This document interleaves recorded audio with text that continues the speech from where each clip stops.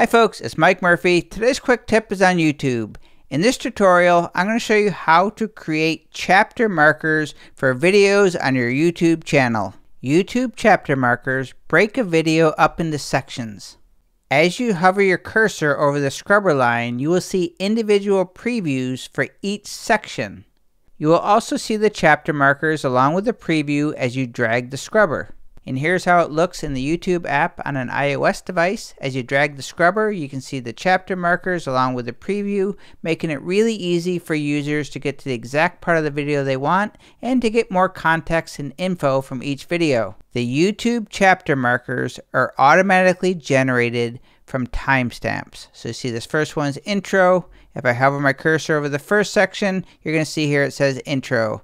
If I just click on the timestamp, it's going to jump the cursor right to that section. You'll see how to enable system capture coincides with the timestamps.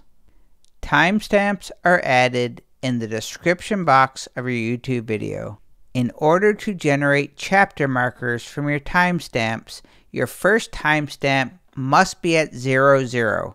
So I'm going to type in 00:00.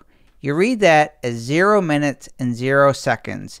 If you have really long videos in the hours, you can go hours as well. So I could do :00, and that would read 0 hours, 0 minutes, and 0 seconds. But I'm just going to keep it at minutes and seconds.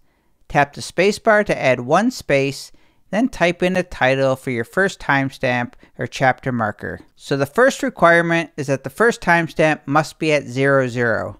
The second requirement is that you must have at least 3 timestamps, and the timestamps need to be in ascending order. So you start at 0 and you count up. They can't be out of order. And the third and final requirement is that each section or each chapter marker must be at least 10 seconds long. And to demonstrate the 10 seconds, if you look here, the first timestamp that I have is at 00. The second one is at the 10-second mark.